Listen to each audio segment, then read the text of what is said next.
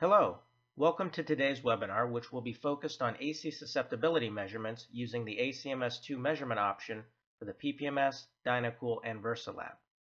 The ACMS-II replaces the legacy ACMS option, which was only compatible with the PPMS platform. This webinar will start with a discussion of the basic theory behind AC susceptibility measurements. We will then discuss how to install the ACMS-II option and then move on to sample mounting considerations. Finally, sequence writing and data analysis will be discussed. Firstly, some basic theory and motivation as to why AC susceptibility measurements are useful. I'd like to first draw your attention to an application note written some time ago devoted solely to AC susceptibility measurements. It can be found on the Applications page under Application Notes and contains much of what I'll discuss in the following slides. Before discussing an AC susceptibility measurement, let's quickly review DC magnetometry using the vibrating sample magnetometer, or VSM.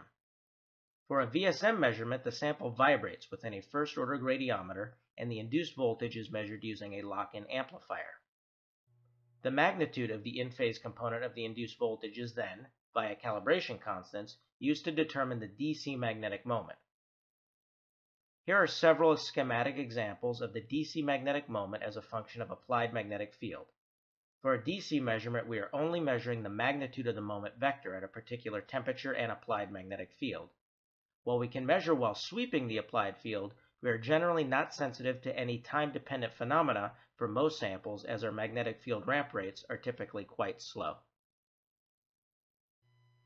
This is in stark contrast to an AC susceptibility measurement in which we are explicitly interested in the time-dependent variations of the magnetic moment, or magnetization, generated by an AC magnetic field of a given amplitude and frequency. The resulting AC moment can be parameterized by a phase with respect to the AC drive field and is reported in units of degrees.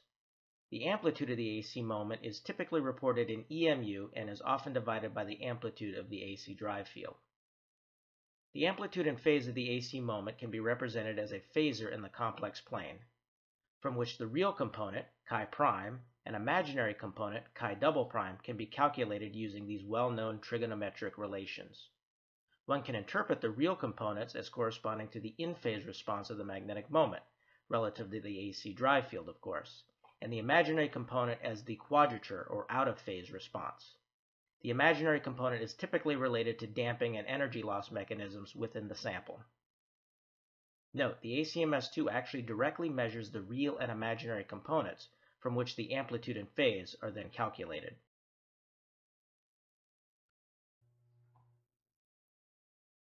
AC susceptibility measurements can prove useful for a wide variety of samples. For example, the temperature dependence of a spin glass exhibits a sharp cusp indicating the freezing temperature. Furthermore, the frequency dependence of this cusp can be used to further study the various damping mechanisms and interactions at play. Similarly, superparamagnetic samples are also often studied using an AC susceptometer, where the blocking temperature is a critical material property. Finally, superconducting samples show clear features in an AC susceptibility measurement. Focusing just on curve number 1, we see that the chi prime, or in-phase response as a function of temperature, clearly indicates the expected diamagnetic response of the sample when in the superconducting state. As the temperature is increased, the superconducting transition temperature is clearly observed, and the peak in the chi double prime, or out-of-phase response, can be used to study the various damping mechanisms at play. For example, superconducting vortex motion.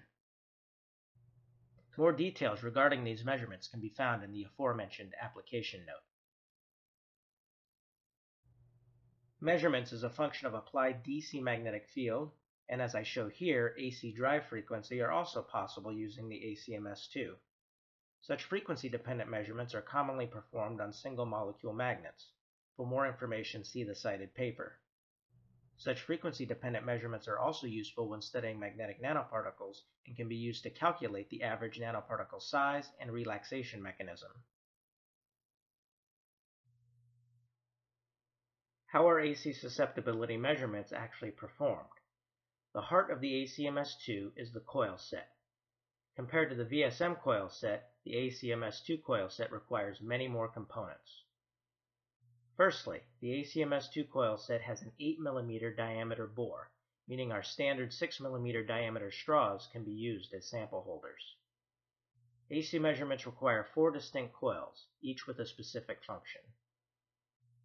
The drive coil, shown in yellow, provides the necessary AC drive field with frequencies spanning 10 to 10,000 Hz and amplitudes as large as 15 Oersted. The drive coil is long in order to provide as uniform of an excitation as possible. Not explicitly shown is the counterwound compensation coil, which resides outside of the AC drive coil and is wound in series with it. The compensation coil minimizes the AC drive field outside of the coil set to minimize interactions with the nearby sample chamber. The detection coils, shown in red, measure the AC moment of the sample and are wound in a conventional first-order gradiometer arrangement, similar to the detection coils used for the VSM. The trim coils, shown in blue, allow for the system to efficiently null the signal to remove as much of the temperature and magnetic field-dependent background contribution as possible. The two single-turned low-inductance calibration coils are connected in series and are situated at the center of each detection coil. The calibration coils simulate a sample with an entirely real response and therefore allow the system to correct for instrument-dependent variations in the phase and amplitude, thus improving measurement accuracy. Within the ACMS-II coil set is a Cernox thermometer, which is critical for accurate sample thermometry. Note that the ACMS-II coil set uses all 12 of the available sample chamber wiring connections. The felt helps ensure the coil set is properly centered within the sample chamber and only weakly coupled to it. For completeness, the coil set serial number will be indicated at the bottom of the puck. Finally, the necessary electronics needed to energize the drive and trim coils, as well as the lock-in amplifier needed to measure the AC voltages generated in the detection and calibration coils, resides within the ACMS-II module. This module also includes the bridge card necessary to read the coil set thermometer. The procedure for an accurate AC susceptibility measurement is far more involved as compared to a DC measurement using, for example, the VSM option. There are 1, 3, and 5-point measurement modes, each providing differing levels of accuracy and applicable in different measurement scenarios. Here I will go through, step by step, the 3-point measurement protocol, which we generally consider the default measurement mode. Firstly, the sample is centered between the detection coils, as shown here. Under perfect conditions, we would expect zero signal from the sample.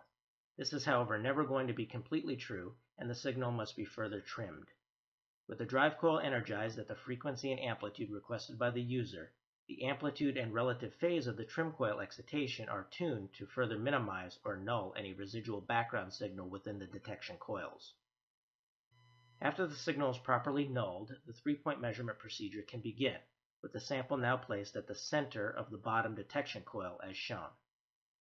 At this location, the measured signal will include any residual background left after nulling, plus the AC signal of the sample. The measurement then continues by placing the sample at the center of the top detection coil, where the measured signal will again include any residual background signal minus the AC signal of the sample. The sample is once again placed at the center of the bottom detection coil, where the signal is measured one more time. With the sample still at the center of the bottom detection coil, the signal from the calibration coil is then included in series. The measured signal now includes the residual background and the AC response of the sample, as before, plus 2 additional terms. The first is proportional to the AC response of the sample, where the calibration coil effectively adds a single turn to the detection coil, so a small factor K must be included. The second additional term is simply due to the induced signal in the calibration coil due to the AC drive field. One more measurement with the sample at the bottom location is then performed where the polarity of the calibration coil has been reversed. Therefore, a 3-point measurement, which includes 3 locations within the coil set, actually requires 5 distinct measurements. From these 5 measurements, the sample signal and calibration coil signals can be calculated as follows. The raw AC response of the sample is then simply calculated by taking the ratio of the two. Additional calibration factors are then applied to arrive at the measured in and out of phase components to the susceptibility. As mentioned earlier, the amplitude and phase can then be calculated as shown. As previously mentioned, one can perform a 1, 3, or 5-point measurement to determine the AC susceptibility. This table summarizes the differences between these modes. The 1-point mode simply keeps the sample located at the center of the bottom detection coil during the course of a measurement. This mode results in the fastest but least accurate measurement of the susceptibility. The 1-point mode is good for quickly measuring the qualitative response of a given sample. For example, hunting down an unknown superconducting transition temperature of a novel sample. However, once the region of interest has been found, we would recommend using the 3-point measurement mode, as described prior, for more accurate results. The 3-point mode removes a linear drift of the sample moment during the course of the measurement. Note, the 3-point measurement mode should be used at a stable temperature, as it is not able to remove linear drift of the background signal. In order to remove a linear drift of the background, a 5-point measurement mode should be used, which includes 2 additional measurements with the sample centered between the detection coils. This allows the experimenter to slowly sweep the temperature during the course of the measurement.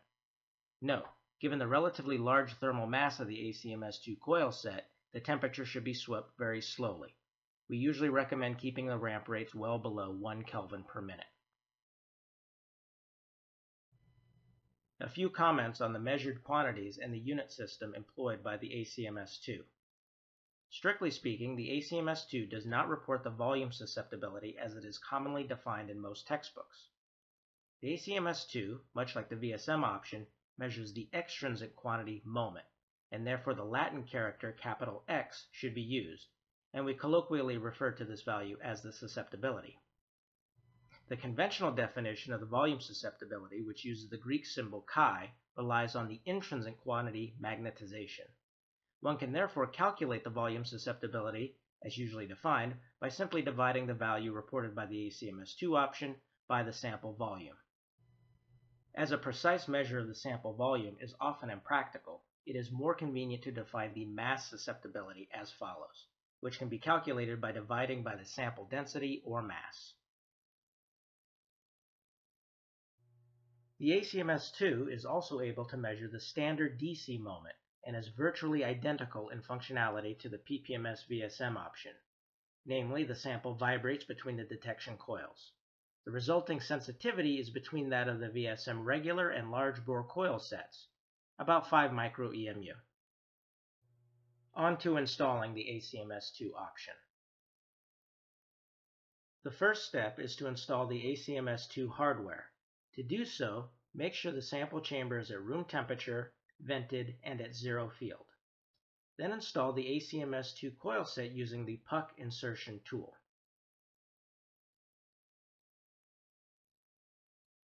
After the coil set is installed, the guide tube is then inserted.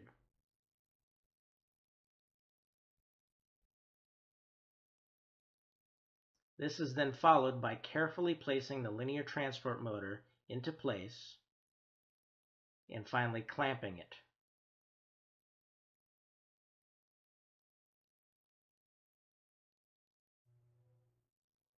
After the motor is in place, ensure it is connected to the motor module. Then connect the ACMS-II module to the gray LEMO connection. Note, the ACMS-II module also includes 2 B and C connections, which can be used to optionally monitor the pickup coil and AC drive signals using an external oscilloscope. Activation of the ACMS-II software follows as it does with any software option, namely by clicking Utilities in the menu bar, followed by Activate option, and selecting the ACMS-II option. During the activation process, the ACMS-II coil set configuration file is loaded and read. The motor is homed and the coil set thermometry is established. For the DynaCool system, the temperature indicator will turn blue when controlling off of the ACMS-II coil set. Moving on to sample mounting. Instead of repeating everything that was previously mentioned, I will simply refer you to the sample mounting guidelines within the PPMS VSM webinar, where the two most important things to remember are: keep the samples small, generally less than 4 millimeters in any given dimension is recommended. Also minimize impurities within the sample and sample holder. There are two notable exceptions, however. Firstly, samples are now mounted 25 millimeters from the bottom of the sample holder. While the sample mounting stations look very similar between the VSM and ACMS-II, they are in fact different. Secondly, and most importantly, use insulating sample holders, such as the quartz paddle or drinking straws. The AC magnetic fields necessary for an AC susceptibility measurement will induce eddy currents within electrically conducting sample holders, which will affect the accuracy of the results. The ACMS-II allows for the sample to be centered using a scanning AC or DC measurement. For AC centering, the default AC drive parameters are typically sufficient. With the AC drive energized, the sample is then simply translated through the coil set. The location in which the measured response passes through zero defines the sample location. Note, for many samples, a DC field is not needed to generate a measurable AC moment. For the DC centering technique, which is identical to that used by the PPMS VSM, the sample vibrates and translates through the gradiometer. Here the maximum value corresponds to the sample center location.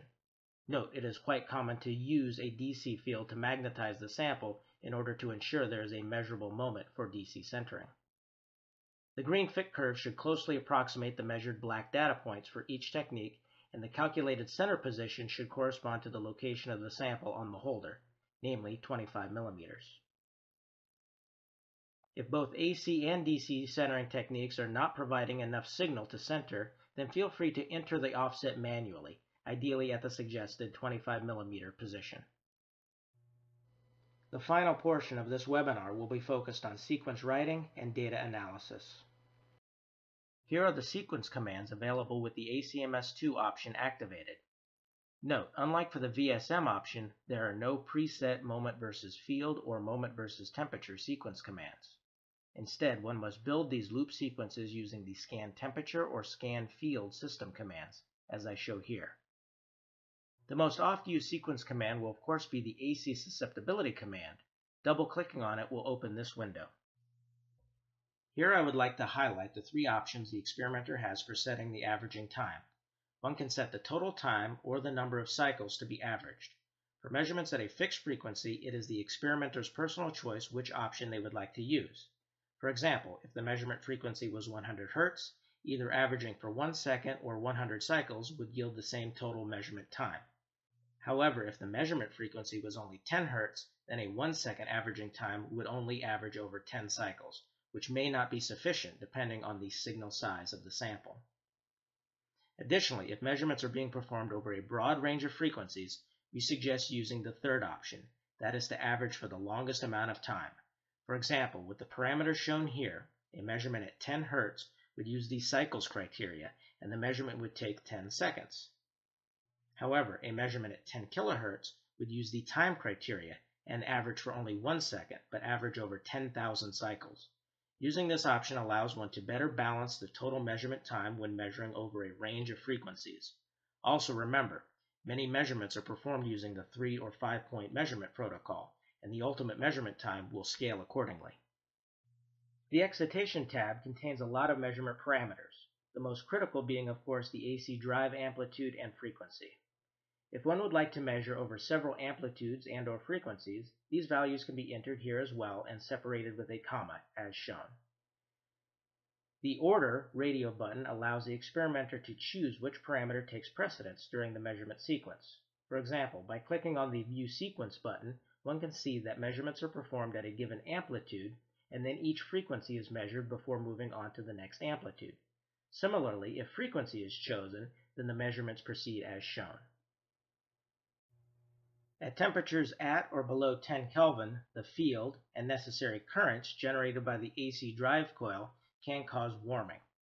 Furthermore, the degree of heating is strongly dependent on the drive frequency. This table shows the maximum drive fields as a function of temperature and frequency one should use to avoid such heating. One can more conveniently populate the amplitude and/or frequency parameters by clicking here, which will bring up one of these dialog boxes. For most measurements, we suggest using the 3-point measurement mode. Remember, if measuring as a function of temperature, it is important to stabilize at each temperature, as the 3-point mode is not able to account for a temperature-dependent drift of the background signal. If you choose to sweep temperature, then use the 5-point measurement mode. Auto-nulling will initiate a nulling operation every time a different excitation frequency is used.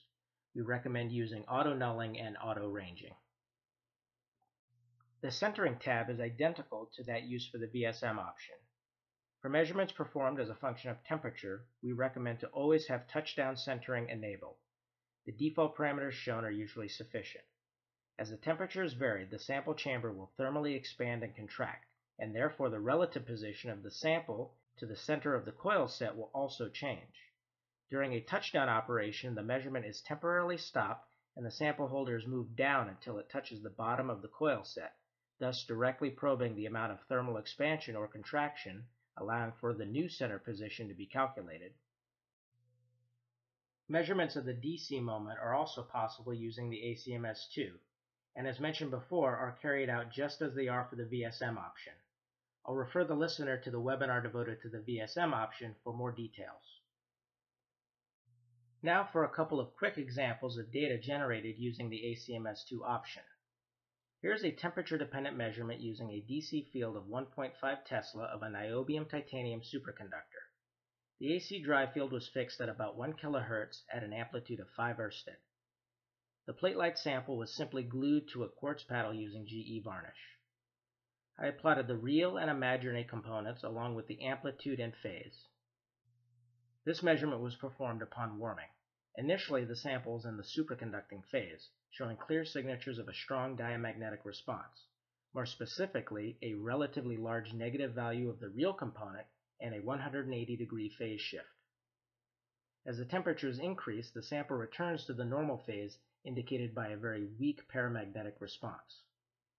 Note that the phase is not zero, as the sample is still electrically conductive above its superconducting transition temperature. The phase is also a little bit noisy, as it is derived from the real and imaginary components, which are both marginally above the noise floor. The second data set is of a molecular magnet sample measured at 50 Kelvin and at 0 DC field. The AC drive field was fixed at an amplitude of 4 Ørsted, and the frequency was increased over the available range offered by the ACMS-II. This particular sample was highly air sensitive and was therefore sealed in a quartz ampule within a glove box and then mounted inside of a clear drinking straw. I have only plotted the real and imaginary components as a function of the AC drive frequency, as it is usually done for these types of samples. Note the curves are best viewed using a log spacing along the x-axis. Before wrapping up, let's summarize some of the key specifications for the ACMS-II. The ACMS-II works over the entire temperature range of the specific base system being used. For the DynaCool, this would be 1.8 to 400 Kelvin. Note, there is no oven capability for the ACMS-II as there is for the VSM option. This is because the ACMS-II coil set cannot function properly in high vacuum, a requirement for the oven option. The AC drive amplitude can vary between 0.05 and 15 Ørsted, with a frequency spanning 10 to 10,000 Hz. The sensitivity of the ACMS-II is about 1 × 10⁻⁸ EMU at 10,000 Hz. Note, one should expect an order of magnitude decrease in the sensitivity for every order of magnitude decrease in the drive frequency. The phase resolution is also ±0.5 degrees. And finally, those choosing to perform DC moment measurements can expect a sensitivity on the order of 5 micro-EMU. In addition to this webinar, there are many other resources available. Specific to the ACMS-II option are the manual and aforementioned application note. As there is a lot of crossover between the ACMS-II option and the VSM option, I encourage you to also utilize the VSM webinar and sample mounting application note. All of these resources can be found on the applications page of the qdusa.com website. I would like to remind you all of our digital online database, Pharos, which contains a wealth of detailed information regarding our measurement platforms and options, including example sequences, application seminars, and the application notes mentioned in this webinar. If you don't already have a Pharos account, Current quantum design customers can sign up for one at the website indicated. If you have any further questions, do not hesitate to reach out. If you have questions related to pricing, lead times, etc., then please forward your request to our sales department. If you have questions related to hardware, repairs, or installations, this request is best sent to our service department. And finally, any questions related to measurements, sample preparation, research, and of course this webinar should be sent to our applications department. Thank you very much for your attention.